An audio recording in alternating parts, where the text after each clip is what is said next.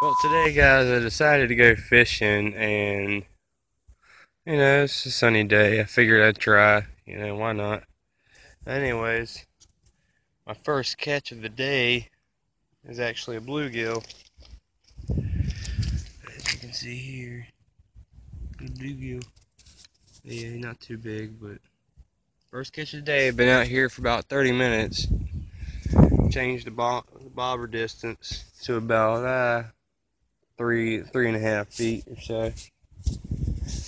Well, stay tuned, guys.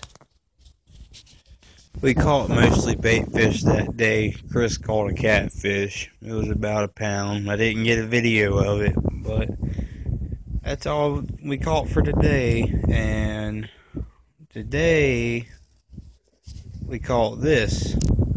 And also I caught